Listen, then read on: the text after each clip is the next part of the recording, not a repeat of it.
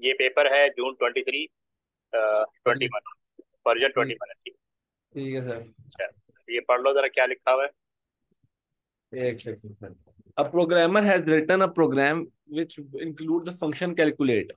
When the program is run, the function returns an unexpected value. Hmm, Describe how a typical integrated development environment ID could be used to help the debug the program to find the errors in the function. ठीक है। तो एक second, एक second. जी sir.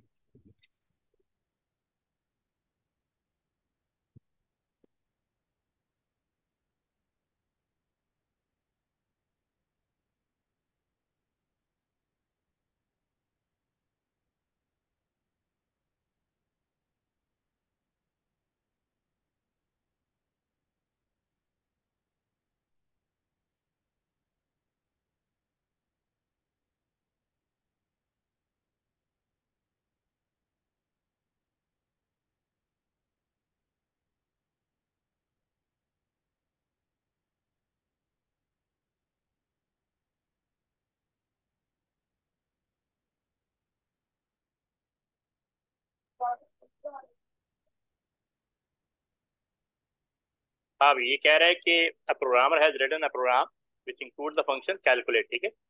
Yes sir. और when the programme is run the function return N unexpected value, ठीक है। तो Yes describe sir. How a typical integrated environment could be used to help debug the program to find the error in function calculate।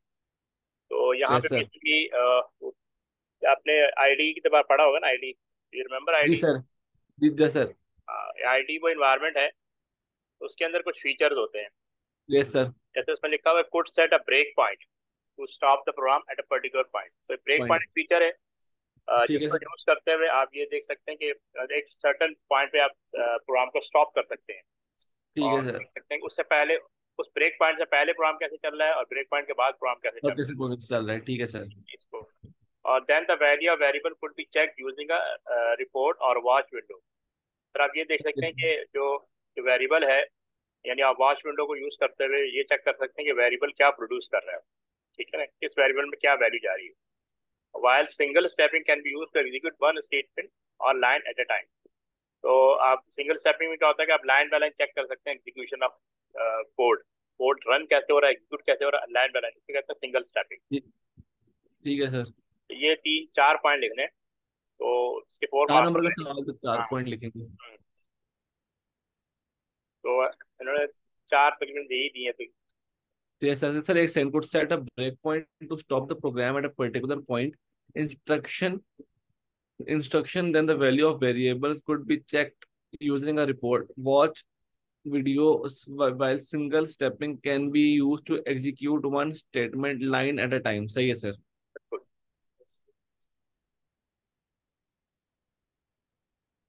ठीक है। Sir लिख लूं sir, ये नहीं नहीं जरूरत नहीं नहीं है। नहीं नहीं, ये वीडियो भेज दूंगा। ठीक है सर। अब इसको देखो जरा। The algorithm for function calculate contain the three pseudocode statements shown. Describe the error in each statement or write no error if the statement contains no error. Assume any variable assume any variable used are of the correct type of the given function. Statement 1 index strtum 27 plus 2. Sir S T R ये error है इसमें, STRTOMUN। अब इसमें क्या store error नजर आ रहा था? Sir इसमें क्या होना चाहिए था, स्टोर नंबर होना चाहिए था, इसने गलत लिखा हुआ है। क्या होना चाहिए था? Store number. स्टोर नंबर नहीं, एस टी आर टू नम एक बिल्ट इन फंक्शन है। अच्छा, एक काम आपको मैंने पहले आपने इंसर्ट को रीड किया? जी सर, आपने भेजी नहीं थी, मैं बुक से ही पढ़ रहा हूँ, जो कर रहा हूँ अभी तक तो बुक से ही पढ़ रहा हूँ, रीडिंग सेट नहीं, आपने भेजी। मैंने वो तीन फाइलें भेजी थी ना, ये पूरा पेपर भेजा था मार्केट थीम, जी सर। और इससे रिलेटेड इंसर्ट भेजा था, इंसर्ट। सर वो तो पेपर के साथ ही था ना। हाँ, अलग नहीं, अलग फाइल थी। नहीं नहीं, मतलब पेपर का इंसर्ट था, पेपर का हाँ, जो ये इंसर्ट था इसी पेपर का वही वो इंसर्ट। वो जी उसमें पढ़ा सर, होते वो हैं, पढ़ा है। सुन लो सुन, उसमें होते हैं बिल्ट इन फंक्शन और उनकी जी डिस्क्रिप्शन। सर। तो वो जी सर। आपने रोजाना देखा करें उसको ना। ठीक मैंने एक ठीक है पेज सर। लिख लिया, फिर दूसरा पेज, तीसरा पेज, लेकिन ये कि उसको रोजाना देखो ताकि तुम्हारा माइंड में बैठे कि बिल्ट इन फंक्शन का फंक्शन क्या होता है। ठीक तो है सर। एसटीआर टू नम भी एक बिल्ट इन फंक्शन है, ठीक है। STR ठीक है तो सर। ये क्या करता है कि यानी इसका मतलब क्या है कि ये एक ऐसा फंक्शन है जो स्ट्रिंग को नंबर में कन्वर्ट करेगा, ठीक है सर। लेकिन इसमें एरर है। ठीक है, अभी वो एरर क्या होता है देखते हैं। अब सेकंड वाला देखो जरा। Statement to, index str to num mid mid column में लिखा हुआ है SCP-1704 TKS। ये पूरी स्ट्रिंग है, इट इज अ स्ट्रिंग। ठीक है sir. Comma four four two comma to. Comma four comma two. ठीक है। और स्टेटमेंट थ्री है if month this date greater than 6 then. हाँ ठीक है। अच्छा यस सर। इसमें देखो, अब पहले में एरर है, मैं आपको बताता हूँ। एरर वन, पहले वाले में क्या कह रहे हैं, एरर है। एरर क्यों है? Error one. ब्रैकेट मिसमैच कर रही है। और टू, और यानी यहाँ पे जो टू दिया हुआ है +2, ठीक है। Yes sir. और value should be added after brackets और फंक्शन। तो addition between a string and number is not valid, यानी अगर हम एडिशन कर रहे हैं नंबर, ये नंबर है 2 और ये स्ट्रिंग, इन दोनों का ये बेसिकली, और ये ब्रैकेट क्लोज की हुई है, ठीक है, जो कि अलाउेबल नहीं है, मतलब ठीक है। तो सर मतलब टू आपका ब्रैकेट से बाहर होना चाहिए। टू नहीं, ये मैं बताता हूँ देखो, इस पे आओ। There is an error in this statement. Explanation, in this statement there are to issues. The string to num function expect a string as an argument, but ठीक है in this sir. case you are trying to add the string 27 and the integer 2, which is not a valid operation. You should first yes, sir. convert 27 to a number, पहले हमें इसको convert करना चाहिए number में, and then add ठीक है sir. 2 if that's your intention। देखो ये, अब इस केस में देखो कि ये वाली ब्रैकेट के अंदर है, ये ब्रैकेट नहीं होनी चाहिए, ठीक है। Yes sir. तो पहले हमें क्या करना चाहिए कि इस सर हमारे कौन सी वाली ब्रैकेट होनी चाहिए जो 27 को कवर करिए, जो पूरे को कवर करे, ये वो असल वाली में ब्रैकेट 27 होनी कवर करिए ना, वो यही तो चाहिए। कह ठीक रहा है। है देखो। कह रहा है कि पहले वो टू स्ट्रिंग को कन्वर्ट करे नंबर में, फिर वो उसको ऐड ठीक करे। है।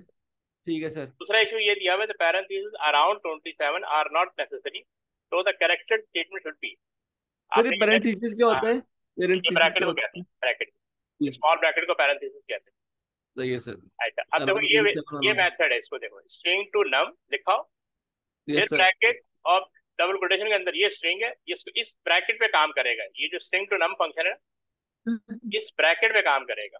समझ आ रही बात? एक ठीक है सेकेंड, सर। यस सर, आ रही है। मैं आपको राइट करके बता दूंगा, ठीक है ना। एक सेकंड।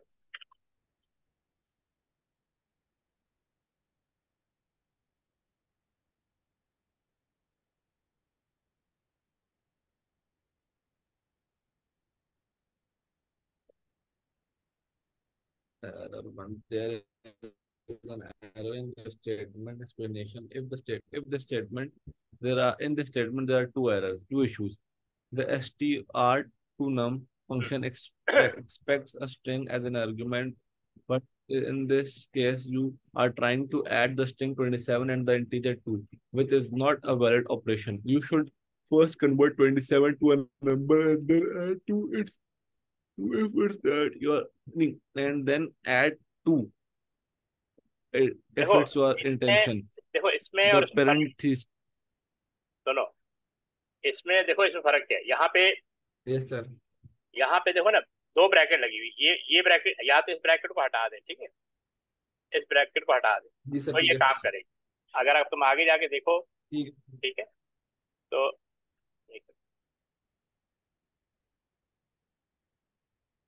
तो सर बाकी सारा ठीक है बिल्कुल। नहीं, अभी तो एरर वन की बात हो रही है ना। तो एरर वन में कह रहा है कि स्ट्रिंग टू नम, यहाँ पे नहीं एक नहीं, और, मैं एरर में बाकी सब ठीक है, str to num बाकी सब ठीक है। बाकी सब सही है। स्ट्रिंग ये str टू नम जो है बिल्ट इन फंक्शन है, ब्रैकेट के अंदर यानी डबल ठीक कोटेशन है सर। लगी हो और +2, तो ये वैलिड है, तो ये वैलिड है। अच्छा एक ठीक है सेकंड, सर। ठीक है सर। ये मैंने, वैलिड है। एक सेकंड रुकना। जी सर। एक,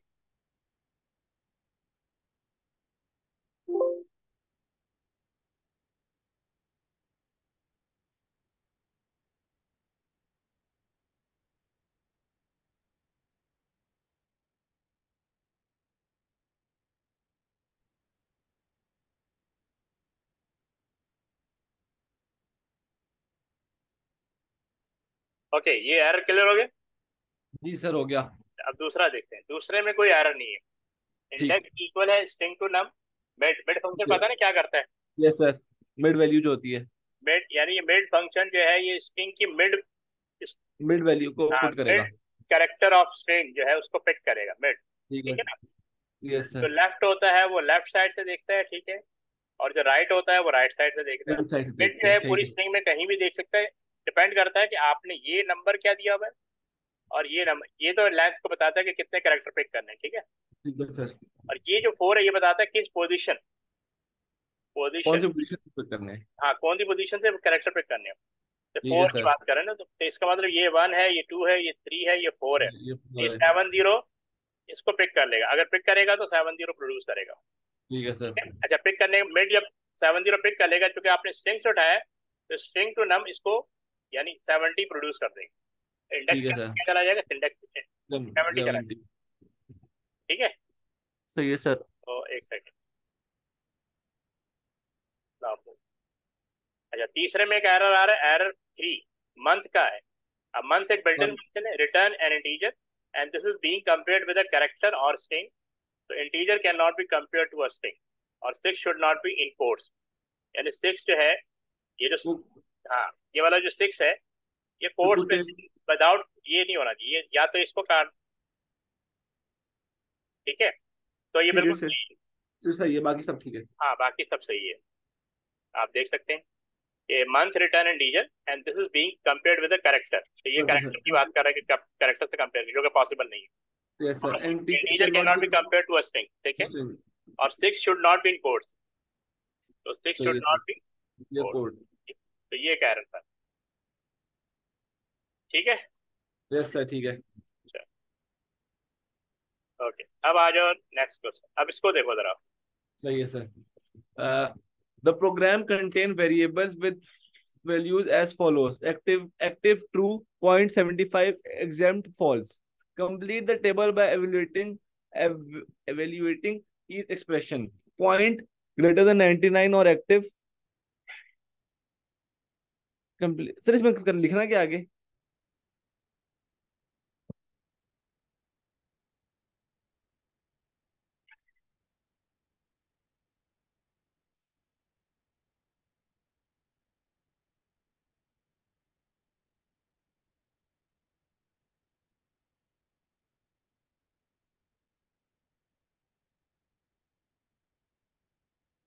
यस सर। हाँ, ये कह रहे हैं कि द प्रोग्राम कंटेन वेरिएबल, ठीक है, यस विद सर। ये वेरिएबल है और ये उनकी वैल्यू है, राइट। जी सर। अब यहाँ पे कह रहे हैं compare the table by evaluating each expression, ठीक है सर। तो पॉइंट्स ग्रेटर देन 99 और एक्टिव, इज इट ट्रू और फॉल्स। पॉइंट ग्रेटर देन 99 और एक्टिव। ट्रू है सर। कैसे। क्योंकि सर जो पॉइंट्स है वो ग्रेटर, नहीं नहीं, नहीं नहीं, गलत है। फॉल्स है, क्योंकि पॉइंट जो है वो 75 है, तो ग्रेटर लेस देन 99 है। और एक्टिव क्या है, एक्टिव ट्रू है। फॉल्स एंड ट्रू, तो दोनों में से किसको कंसीडर करेंगे। सर फॉल्स को। फॉल्स नहीं, फॉल्स और ट्रू, आंसर ट्रू होता है ना। यस। नहीं सर, ये क्या समझ नहीं आई बात। ये जीरो है ना, 0 + 1 याद है जी सर, आंसर, 1। और गेट में प्लस होता है ना, जी सर। तो फॉल्स अच्छा, का ये और मतलब, गेट्स, इसमें गेट्स भी आएंगे। गेट्स नहीं है, लॉजिक वही रहेगी ना। नहीं तो सर मुझे एक बात बताएं, इसमें लिखा हुआ है पॉइंट ग्रेटर देन 99 और एक्टिव, ठीक वो है। तो ये वाली नहीं, ये वाली वैल्यू बिल्कुल फॉल्स है कि पॉइंट ग्रेटर देन 99 नहीं, इसीलिए यहाँ पे फॉल्स प्रोड्यूस हो ठीक रहा है। है। लेकिन सही है। एक्टिव के अंदर क्या स्टोर है, ट्रू। ट्रू, इसका मतलब ये फॉल्स और ट्रू, फॉल्स अच्छा, और फिर ट्रू ट्रू हो इक्वल टू जाएगा। ट्रू होता है ना, क्योंकि फॉल्स को हम ठीक है। जीरो कंसिडर करते हैं। ठीक है zero sir. Plus one equal to one, true. का मतलब ट्रू होता है, ठीक है सर। यहाँ ट्रू आएगा।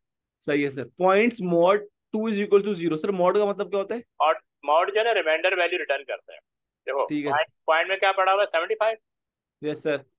इसको हम ऐसे डिवाइड करेंगे, 2 3 6, यहाँ पे 3 यस आएगा, सर। ये 6 यस सर। ऊपर से 1 आ जाएगा, फिर 5, 2 7 14, तो रिमाइंडर ये जो 1 आ रहा है ना, ये मॉड फाइंड आउट करके देता है। ठीक है सर।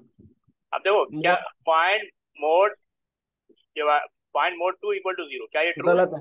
गलत है, फॉल्स है। फॉल्स आ गया। और और एग्जाम पे भी फॉल्स है तो फॉल्स हो जाएगा। फॉल्स, हाँ, तो यानी 0 + 0 0। फॉल्स, ठीक है। Yes sir. Points greater than equal to नहीं, 75। ये लेस देन है, ये क्या है, सही है। ये less. Less than, sorry, less than equal to 75, ये ट्रू है। हम्म, एक्टिव और exempt.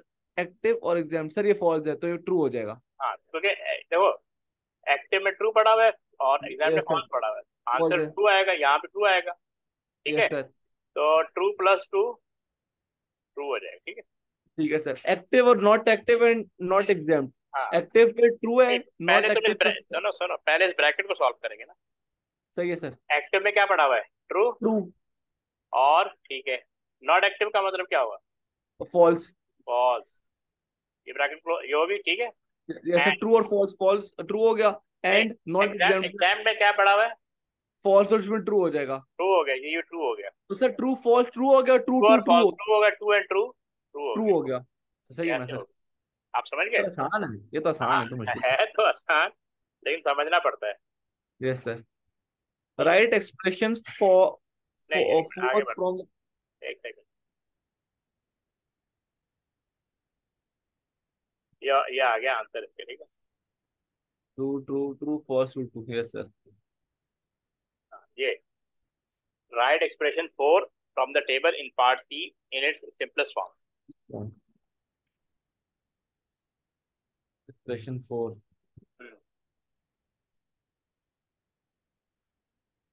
Expression four sir, expression four कैसे लिखेंगे?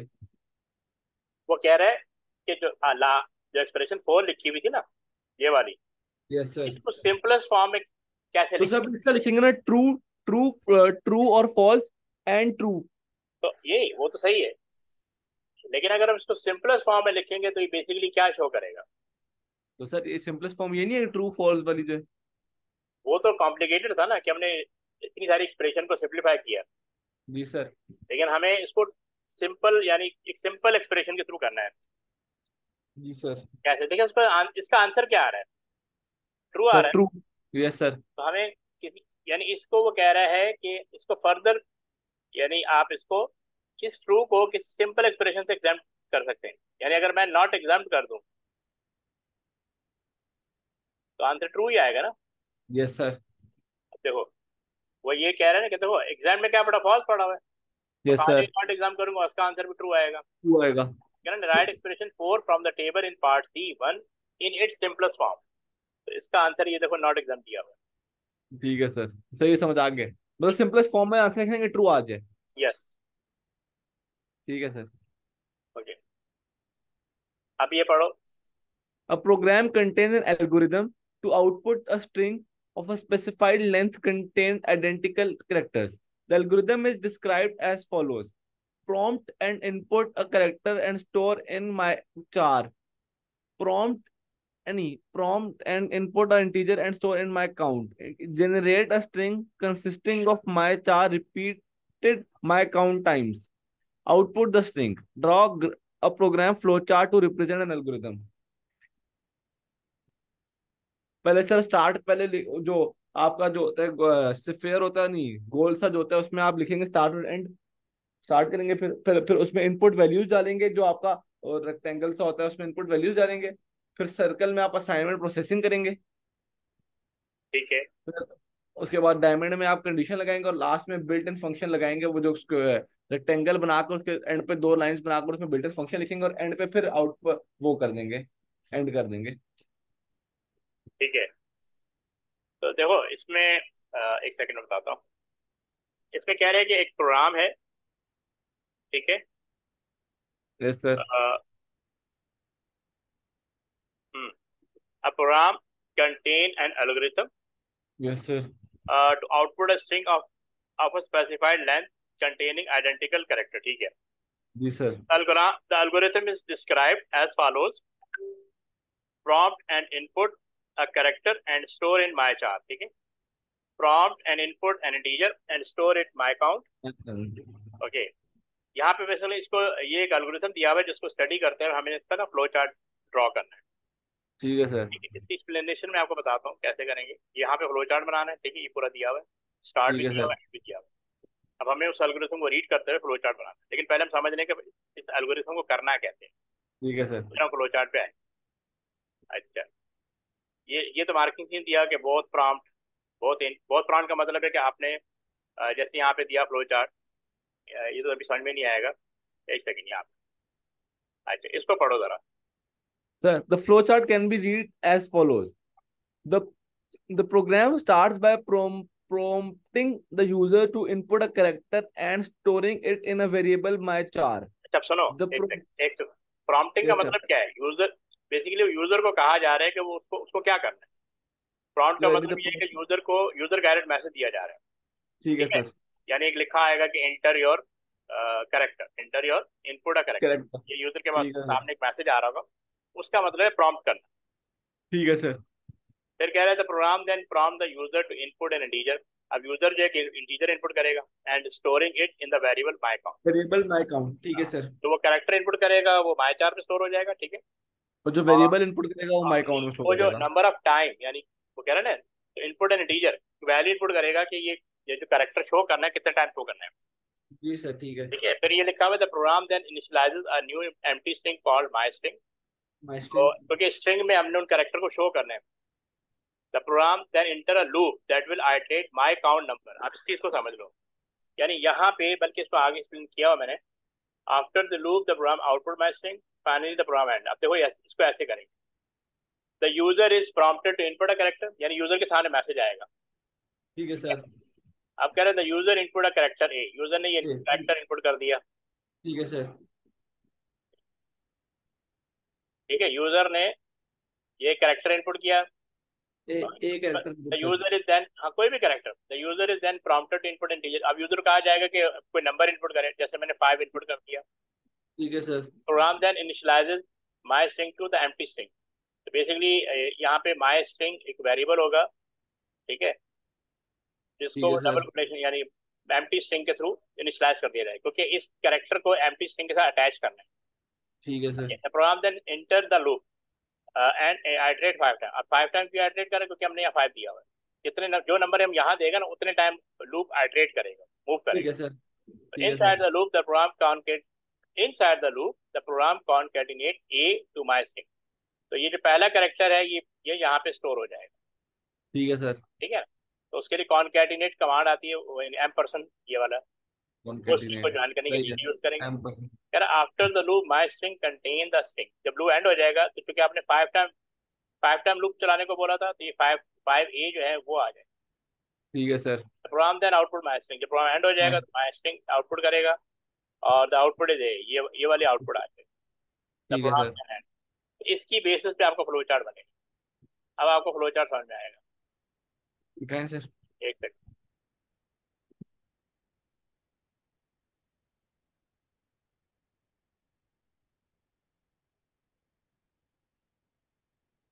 ये देखो। स्टार्ट। हाँ, इनपुट। इनपुट करेक्टर माय चार, ठीक है सर। ठीक है ना, उसने पहले आपसे इनपुट करेक्टर करा दिया, ठीक है सर। इनपुट करेक्टर माय चार, इनपुट काउंट माय काउंट करवा काउंट, दिया। ठीक है ठीक है, सर। यहाँ पे आपने देखो, यहाँ पे आपने क्या किया था, ए, यहाँ पे आपने क्या ए किया, 5। 5। अब सही है। यहाँ पे वो स्ट्रिंग को इनिशियलाइज करती है, माई स्ट्रिंग टू एम्प्टी स्ट्रिंग। ठीक है, ठीक है सर। तो जो हमने माई स्ट्रिंग लिखी ना, उसको सही है डबल सर। कोटेशन के साथ, पर सर उसने माय काउंट में लिखा 1। अब वो लूप के अंदर एंटर हो गया। ठीक है, लूप के अंदर। अब इसमें कह रहा है is my account less than 1, is my account. Less than 1। अगर तो यस है, तो तो ये आउटपुट आउटपुट। कर देगा माई स्ट्रिंग। लेकिन अगर वो नो है, जाहिर है, अभी तो नो ही होगा, फर्स्ट टाइम चल रहा है, क्योंकि अभी माई अकाउंट की वैल्यू क्या है, 5 है। माई अकाउंट की वैल्यू क्या है? Yes sir. 5। तो 5 जो है वो लेस देन 1 नहीं है। ठीक है, यस सर। फिर ये कौन वो कौन चला जाएगा इधर नो की तरफ। अब यहाँ पे लिखा हुआ है यस। कॉन्कैटिनेट माई माई चार with my my string. String. तो वो जो फर्स्ट वाला ए है ना, वो स्ट्रिंग में स्टोर हो जाएगा ऐसे। ठीक है सर। ठीक है, उसके बाद ये सेट माई काउंट टू, यानी माई काउंट को -1 कर रहा है, डिक्रीमेंट करेगा, तो ये ठीक वापस है लूप की सर। तरफ जाएगा। अब यहाँ पे वो फिर चेक करेगा लूप कि क्या ये कंडीशन, क्या माई काउंट की वैल्यू -1 है, नहीं है, तो अंदर इधर आ जाएगा। ठीक है, अब वो यस सर, कॉन्केटिनेट, ठीक है। अब कॉन्केटिनेट माई चार विद माई स्ट्रिंग।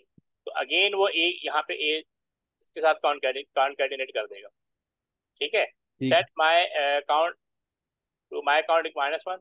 ये -1 हुआ, यानी अब बेसिकली पहले 4 था, 4 से अब 3 हो जाएगा। ठीक है, 4 से अब वैल्यू 3 हो जाएगी। 3 हो जाएगी। ये वापस इधर जाएगा।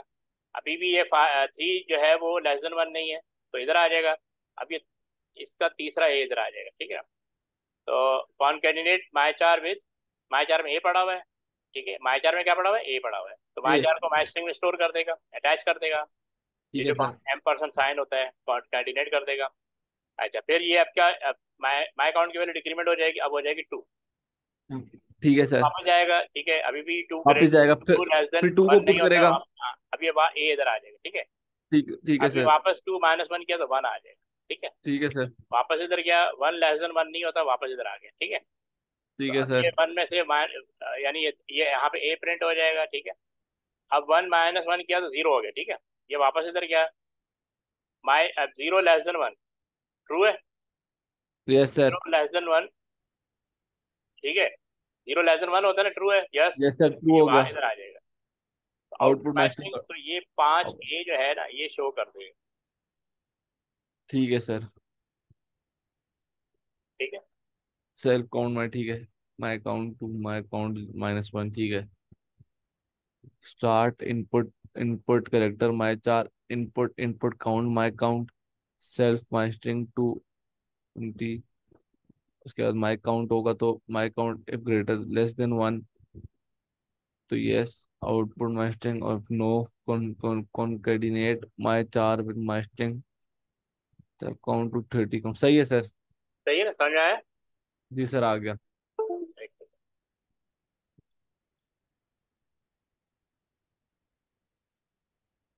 तो क्वेश्चन 2 भी आपको समझ में आ गया ना?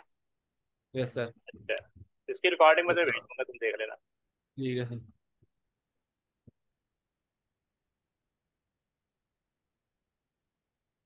अब ये देखो क्या लिखा हुआ है।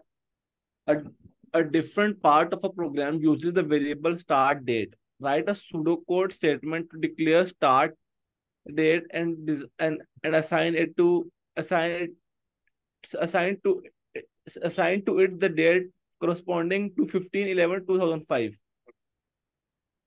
तो अब वो कह डिक्लेयर रहा होगा है, सर। हाँ, देखो इसमें डिक्लेयर। कोई बिल्डन बिल्डन फंक्शन वाला काम आ गया ना, तुमने जब भी पेपर सॉल्व करने बैठो ना, सबसे पहले बिल्डन फंक्शन देखा करो, ठीक है ठीक सर। है, कि कौन सा बिल्डन फंक्शन, क्योंकि डेट की बात कर रहा है तो इंसर्ट में लाजमी बात है कि कोई ना कोई डेट से रिलेटेड बिल्डन फंक्शन दिया होगा, स्टार्ट डेट के नाम से दिया होगा, यस सर। ठीक है। अब ये देखो इसको कैसे करते हैं। अब जैसे वो क्या कहना चाह रहे हैं कि right pseudocode statement to declare start date, ठीक है, स्टार्ट डेट का एंड सूडोकोड लिखना and assign it to it the date corresponding to 15/11/2000, तो ये वाली डेट असाइन करनी है इस यस सर। वेरिएबल के ठीक है। अंदर, स्टार्ट डेट के अंदर। अब ठीक है आप सर। देखो कि आपने पहले तो डिक्लेयर कर देना स्टार्ट डेट। डेट होगी। हाँ, ये आपने एक वेरिएबल ले लिया स्टार्ट डेट, जो उसने पहले से हमें बताया हुआ, वो डिक्लेयर यस कर सर। देंगे, उसकी जनरेट डेट होगी। फिर स्टार्ट डेट आपने वेरिएबल लेफ्ट साइड पे लिखना है, और सेट डेट जो है बिल्ट इन फंक्शन है, सेट डेट क्या है, built in builder function, function. तो इस डेट को इस वेरिएबल में असाइन कर देगा। सही है सर। डेट भी दी हुई है 11, और ये जिस तरह दी हुई इसी सीक्वेंस हम नहीं राइट। तो मतलब ये आपके क्वेश्चन में आंसर गिवन होगा इसका। ये आधा पेपर तो आपने इंसर्ट से ही कर लेना है, ठीक है सर। ठीक है। एक- ये 2-3 पेपर ऐसे कर लोगे ना, जी सर, थोड़ा हाथ बैठ जाएगा। हाँ, हाथ बैठ जाएगा। सर मुझे पीछे करें तो क्वेश्चन दिखाएं, 1 मिनट, इस वाला, ये वाला। हाँ, एक सेकेंड, हाँ ये लो। Different part of the start date given है हमारे पास, right a pseudo code statement to और वेरिएबल भी गिवन है ना, डिक्लेयर वेरिएबल स्टार्ट भी डेट। दिया हुआ है, वेरिएबल भी दिया हुआ है। ये वेरिएबल वेरिएबल, ये देखो ये वेरिएबल है। स्टार्ट डेट वेरिएबल गिवन है ना जी sir. Declare start date and assign it to date corresponding to 5/11 तो 22। तो डेट स्टार्ट पहले आ रही है, मंथ बाद में आ रहा है, ईयर बाद में आ रहा है, ठीक के है। बाद में तो सर हम स्टार्ट डेट और इसको कॉमा लिख के डेट कर डेट, देंगे, मंथ और ईयर, ये सीक्वेंस है, ठीक है। और उसके बाद हम स्टार्ट डेट करके वो आगे वो लिख देंगे। यहाँ पहले असाइन डिक्लेयर डेट। यहाँ पे डिक्लेयर करेंगे, ठीक है।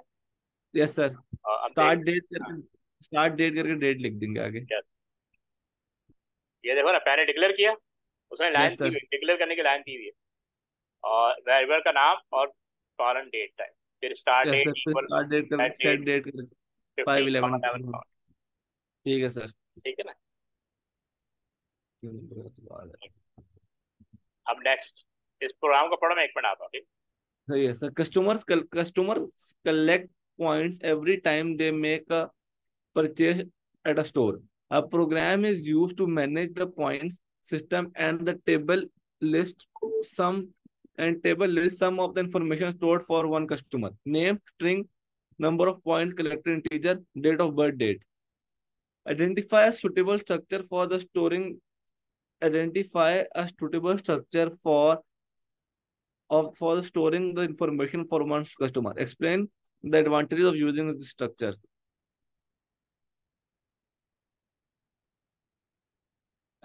Customers collect points every time they make a purchase at a store. A program is used to manage the point system, and the table lists some of the information stored for one customer. Name, string, number of points collected, integer, date of birth, date. Identify a suitable structure for storing the information for one customer. Explain the advantages of using this structure. हाँ, कुछ समझ में आया? क्या करना है? तो structure लिखना है, स्ट्रक्चर किस तरह का लिखना है ये नहीं पता. किस तरह का लिखना है, यही तो हमने समझना है. Identify suitable structure for storing the information for one customer. यानी वन कस्टमर की इंफॉर्मेशन स्टोर करनी है, ठीक है, तो उसके लिए सूटेबल स्ट्रक्चर क्या हो सकता है? तो अच्छा, रैकेट पढ़ा है तुमने? रैकेट रिकॉर्ड नहीं सर, पढ़ा हुआ तो याद नहीं है. नहीं, चैप्टर 1 में चैप्टर 10, 9, 10, 11, 12 पढ़े आपने? तीन कितने चैप्टर पढ़ लिए आपने?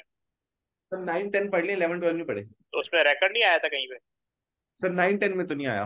अच्छा, इसका मतलब 11 में होगा. और रैकेट आपने पहले नहीं पढ़ा हुआ ना? नहीं सर. अच्छा, ठीक है. तो असल में जिस तरह सिंगल वेरिएबल डिक्लेयर करते हैं ना, जी सर. जैसे नॉर्मली हम एक वेरिएबल डिक्लेयर करते हैं, एक सेकंड आपको बताता हूँ. जैसे हम नॉर्मली ये करते हैं ना डिक्लेयर, कि जैसे मैं कहता हूँ नेम, जी सर ठीक है. ये स्ट्रिंग हो गए. अब ये क्या कर रहा है, ये एक एक ही वेरिएबल ले, मतलब एक ही वैल्यू स्टोर करेगा और एक ही उसकी डेटा टाइप है. अगर ठीक है. ठीक है, अब कोई और वेरिएबल लेना है उसी प्रोग्राम के अंदर, जैसे नम ले लिया, इसको मैंने कहा ये इंटीजर है. इंटीजर है. अब होता है क्या है कि अब जब प्रोग्राम बनाते हैं तो इनको मुझे ना इनको अलग अलग एक्सेस करना पड़ रहा है. और अगर ठीक है फर्क सर. तो ये वेरिएबल किसी एक ऑब्जेक्ट से रिलेट कर रहे हैं, तो फिर तो मुझे और मुश्किल हो जाती है कि मुझे बार बार इनको अलग अलग एक्सेस करना पड़ा है, अलग अलग यूज करना. मैंने सोचा कि कोई एंटिटी है, ये कोई ऑब्जेक्ट है, उसके अंदर बहुत सारे वेरिएबल आ रहे हैं और हर वेरिएबल की ठीक है. टाइप डिफरेंट है. तो यस सर उन ठीक है. सबको मैं एक कंटेनर के अंदर क्यों ना रखूं? ठीक है ना? ठीक तो है सर. अब उसके लिए हम रैकेट यूज करते हैं. क्या यूज करते हैं? अब देखो ना रिकॉर्ड यूज कि कर. एक कस्टमर से रिलेटेड डेटा है जिसमें उसका नाम आ रहा है, जिसकी डेटा टाइप स्ट्रिंग है, उसके नंबर ऑफ. वो जो परचेजिंग कर रहा है, number number of point collected, ठीक है, जब मैन्युफैक्चर हुआ था उसकी इंटीजर डेट है, आ रही है. उसकी डेट ऑफ बर्थ है और डेट. अब ये एक सिंगल कस्टमर, अब कस्टमर क्या, एक एंटिटी है या ऑब्जेक्ट है, ठीक है, ठीक है सर. उसी से रिलेटेड डिफरेंट टाइप्स के डेटा को हम एक जगह पे स्टोर कर रहे हैं. ठीक है अगर सर. वो सिंगल कस्टमर कह रहे हैं ना, identify suitable structure for storing the information for one customer. Yes sir. Customer तो बहुत सारे होंगे लेकिन होगा तो एक ही कस्टमर ना, यस सर. और उनसे रिलेटेड डेटा तो सेम ही होगा, उसका नाम होगा, उसके नंबर ऑफ पॉइंट कलेक्टेड होंगे, डेट ऑफ बर्थ होगा, लेकिन हर एक की yes data sir. Type different है, हर वेरिएबल की डेटा टाइप, डिफरेंट है. और रिलेट वो कस्टमर से कर रहा है.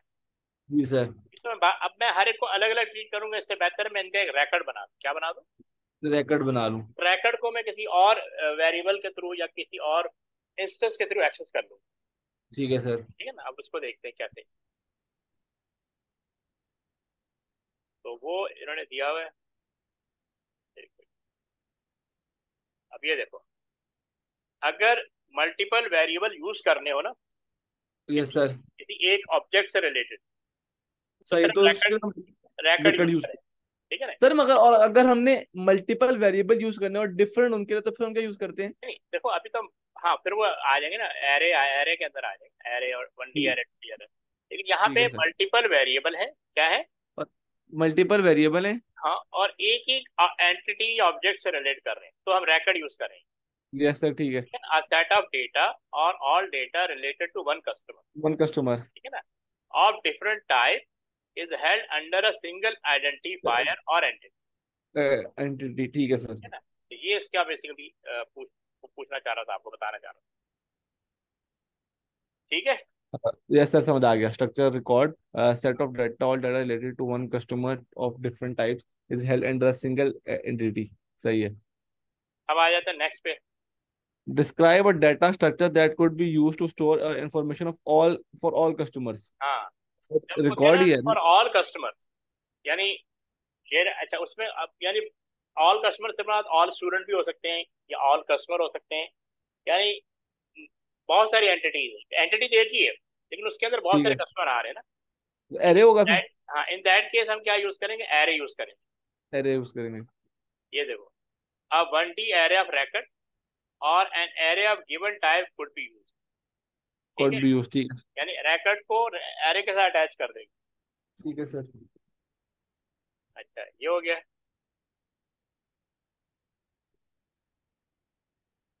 अब देखेंगे, अब ये पढ़ लो जरा, अब ये इंटरेस्टिंग है। सही है sir. Customers receive point depending on the amount they spend. The number of point depends on the band that the amount falls into. One less than $10, two नहीं, point for 5 per whole dollar, सही है। Two between $10 to $100 exclusively, inclusively, 7 per whole dollar. 3 over 100, 10 per whole dollar. For example, if the amount is $999.77, this amount is in band 2, and therefore the number of points is 7 multiplied by 99, which is 693 points. The algorithm to calculate the point from a given amount is expressed as follows. Work out the appropriate band, calculate and output the number of points. Apply the process of stepwise refinement to increase the detail of the algorithm. Structure your algorithm into a sequence of 5 steps that could be used to produce a pseudocode. हम्म। तो असल में वो आपसे कह रहे हैं कि pseudo code तो नहीं राइट करना, वो कौन कौन से स्टेप्स होंगे सूडो कोड के जो जिससे सुडोकोड वो लिखने में वो हाँ करने हैं। हेल्प आउट करेंगे हमें। तो तो असल में सर ये, पहले हम सबसे पहले डिक्लेरेशन होगी, फिर इनपुट होगा। हाँ बिल्कुल सही है। लेकिन अभी थोड़ा उसके देखो, बाद इसमें चीजें हमें देखनी पड़ेगी ना। इसमें ठीक है कह रहा सर। है कि एक तो customer receive point depending on the amount they spend. ठीक है, जितना जी अमाउंट सर। स्पेंड करेगा उसके हिसाब से उसको पॉइंट मिलेंगे। The number of yes sir, point ठीक है। Depend on the band that the amount falls into. अगर वो ठीक है बैंड वन सर। की कैटेगरी में आता है उसका मतलब उसने जो अमाउंट स्पेंड किया वो लेस देन $10 है। ठीक यस है, सर, ठीक है। और उसको पॉइंट मिलेंगे 5 पर होल डॉलर, 5 पर। पर होल डॉलर।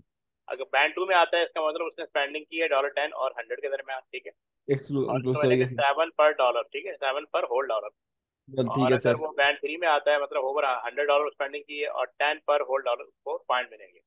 अब नीचे उसने ठीक है सर। एग्जाम्पल भी दिए, for example if the amount is $99.77। ठीक है, ठीक है this sir. Amount is in band to, ये बैंड टू में आ रहा है। ठीक है, 10 और ठीक 100 है के सर। बीच आ रहा है।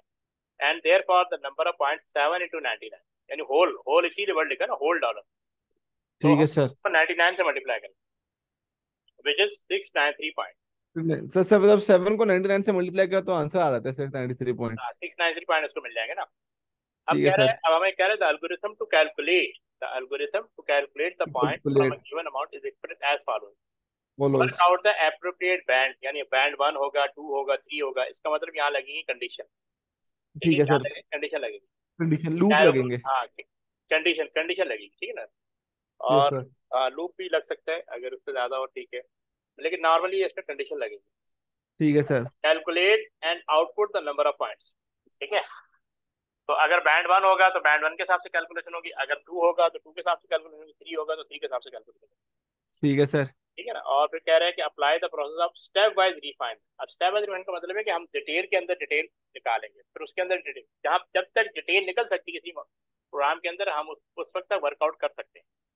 ठीक है sir. Increase the detail of the algorithm, structured your algorithm into a sequence of 5 step that could be ठीक यूज्ड है to sir. Produce a pseudocode. यानी सूडोकोड तो नहीं बनाना, लेकिन सूडोकोड की लॉजिक डेवलप करनी कि वो सूडोकोड वर्कआउट कैसे करें। ठीक है सर। ठीक है, अब इसको देख लेते हैं। अब जैसे कहता है राइट दी 5 स्टेप्स, यानी कितने 5 स्टेप्स में करना है उसके हिसाब से हमें चलना है। ठीक है सर। अच्छा, अब ये देखो यहाँ पे इसने मार्किंग स्कीम दी हुई है, reference to the use of constant और variable for the two threshold. यानी हमें इसमें कांस्टेंट यूज करना पड़ेगा और वेरिएबल यूज करना पड़ेगा। Value of 10 and 100, input amount spend by customer and store in A numeric value. ये तो पहला स्टेप होगा। फिर लिखा हुआ work out one band that amount maps to. इसका मतलब यानी बैंड की वर्किंग अकॉर्डिंग टू बैंड हमें वर्किंग करनी है। 1 होगा, 2 ठीक है होगा, सर। 3। वर्क आउट ऑल सही है band sir. That amount maps to. फिर कह रहा है calculate rounded value of amount और whole number part of amount. ठीक है, कैलकुलेट ठीक द है point sir. By multiplying the rounded amount by the appropriate value for appropriate band और all band, output the number of band. ये तो उसने पूरा मार्किंग ठीक है किया। सर। अभी हमने इस पर थोड़ी वर्किंग की है, ऐसे देखो। सबसे पहले क्या लिखा हुआ, define constant for the two threshold value. ये स्टेप 1 है। सही ये है सर, ये समझाइए। यहाँ पे हम क्या कर देंगे, कांस्टेंट डिफाइन कर देंगे, किस लिए कर देंगे, ये ठीक देखो, है। थ्रेशोल्ड 1 लिखा 10 और थ्रेशोल्ड 2 थ्रेशोल्ड लिखा 2 100। 100। ठीक है ना, क्योंकि उसने क्योंकि बैंड के अंदर दिया हुआ ना कि या तो 10 होगा, कि 10 और या 10 और 100 के दरमियान वैल्यूज है या उससे बिलो है। ठीक है, ठीक है सर। तो हमने दो वैल्यूज कांस्टेंट कर दी। अब ये आपका स्टेप वन हो गया। इनपुट, अब सेकंड स्टेप पे आपने इनपुट लेना, input the amount spend by the customer and store it in A numeric value. तो यहाँ ठीक पे है सर। यूजर गाइडेड मैसेज आएगा, एंटर द अमाउंट स्पेंड, यानी उसने $20 स्पेंड किए या $150 स्पेंड किए, या यानी $1 से लेके अबव $100 जो भी अमाउंट स्पेंड होगा वो यहाँ पे इनपुट करेगा। ठीक ठीक है, है सर। ये हो गया स्टेप टू। अब स्टेप थ्री में क्या है, work out the band that amount maps to. अब स्टेप थ्री में हमने वर्क आउट करना है कि किस बैंड के अकॉर्डिंग उसने वैल्यू इनपुट की है। तो जैसे हमने बैंड की इनिशियल वैल्यू जीरो कर दी है, बैंड की यस सर, इनिशियल ठीक है। वैल्यू हमने तो बैंड जैसे की हम काउंट की इनिशियल वैल्यू जीरो करते हैं, हमने बेस तरह बैंड की जीरो कर दी है, एक ही बात है। काउंट तो उसके लिए होता है ना, लूप के लिए। ठीक यहाँ है, मैं बैंड की एग्जांपल। वैल्यू हमने जीरो कर दी, क्यों, देखो यहाँ पे कह रहा है कि if amount less than threshold one, if amount less than threshold one, one में क्या पड़ा हुआ है, 10 पड़ा हुआ है। पड़ा हुआ है।